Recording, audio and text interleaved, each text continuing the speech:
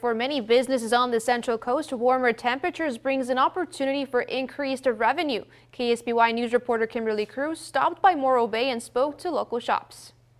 Business is booming for local ice cream shops and boat rentals. Businesses I spoke with say it's because Morro Bay serves as an escape for many people. Crowds fill the streets of Morro Bay. But for many visitors, their main goal is to escape the summer heat. Okay, $33.98. That's where ice cream comes in. So with the heat, especially yesterday, a lot more people were getting ice cream than usual. York says she has seen an increase in sales as many tourists are flocking to Morro Bay. I think so. A lot of people, like usual, come from the valley or come down from Bakersfield, and they want to get out of the heat. And it's a nice, cool, refreshing. It's not too cold. The weather's much nicer up here. Ice cream shops aren't the only ones feeling the economic surge. With the schools getting out and the hot temperatures in the valley, we've seen a huge increase in tourism, which is awesome for us, The most popular rental experiences for Lost Isle adventurers include whale watching and a tiki boat cruise. Like even just this morning, we had a private party of 22 at 11 in the morning.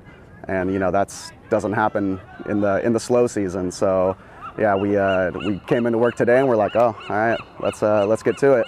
Businesses say they expect next weekend to be even busier, but that they are excited and happy to welcome back tourism because it gives them an opportunity to keep their doors open. In Morro Bay, Kimberly Cruz, KSBY News.